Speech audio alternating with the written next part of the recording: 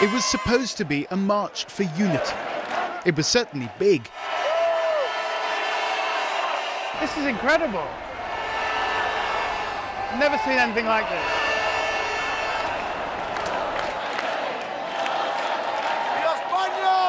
But amid the festive atmosphere, one scene exposed deep divisions that have driven Spain to its biggest crisis since the end of the Franco era. The route of the march led past the headquarters of the National Police. Last week, there were angry protests here after officers from the same force brutally prevented people from voting. But this was different. What did you think about what you saw in the polling stations when the police were beating voters?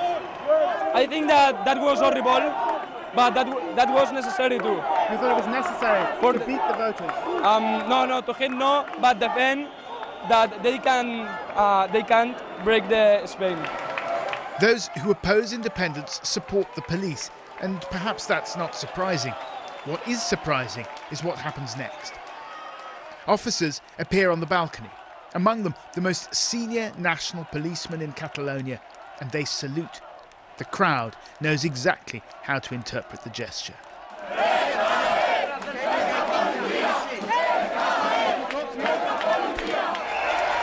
Really quite extraordinary to see this in a Western European country in the 21st century, and a national police force making this kind of a political statement.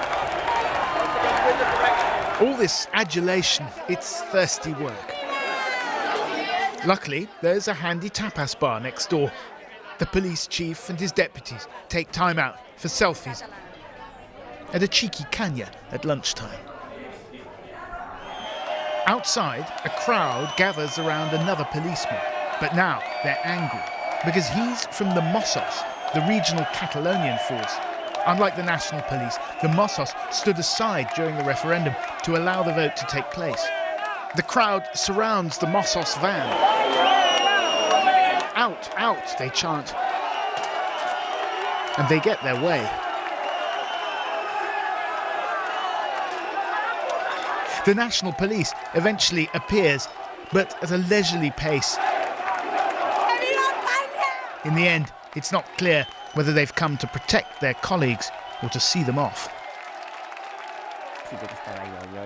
For those on the receiving end of the violence during the referendum, yesterday's demonstration in support of the police served to underline Spain's deepening divide.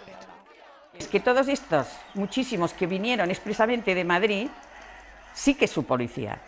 Pero no es la policía de vosotros. No, no es la nuestra, claro que no. Nosotros son los Mossos. It was at this polling station that 73-year-old Gloria Yak, a retired psychologist, went to cast her vote.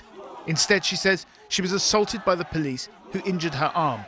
But that wasn't the worst of it. Yo, mi imagen, que aún por la noche la veo, es un viejecito que tenía, pues muy mayor, tenía una barba muy blanca, mucho más mayor que nosotros.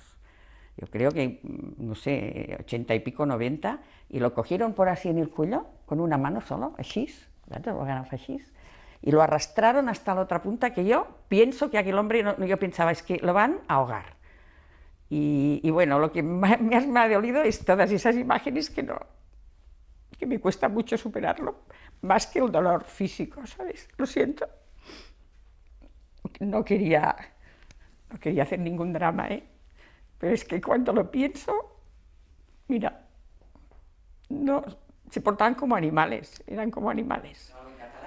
The irony is, Gloria doesn't support independence, but she does fear that the government in Madrid is reverting to the methods of the past. Yo creo que en el fondo hay una dictadura en Madrid, no aquí, ¿eh?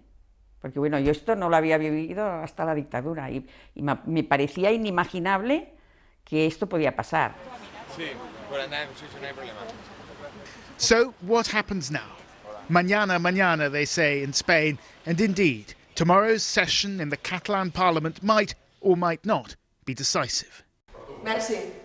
Right, so this is where it's all going to happen.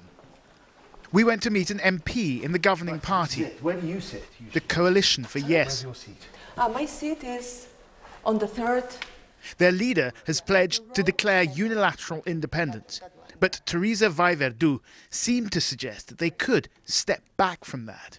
There's been some talk and some confusion about what exactly will happen here on Tuesday. Will there be a unilateral declaration of independence, or will there be a sort of soft declaration of independence?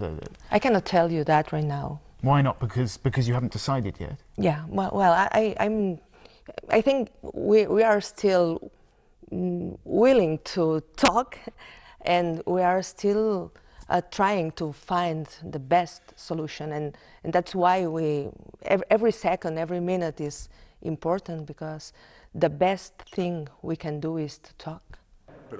But the message from Madrid seems to be, we're in no mood for compromise. El Gobierno de España utilizará todos los instrumentos que el Estado de Derecho pone a disposición del Gobierno para evitar esa sublevación, esa declaración para romper Cataluña y el resto de España. Yo deseo y espero que no sean necesarios actuaciones de fuerza, pero el Estado de Derecho se tiene que garantizar con todas las consecuencias. Tomorrow is turning into a high-stakes political staring competition. Catalonia seems to be offering to blink first, but it needs something in return, and Madrid doesn't seem to be offering.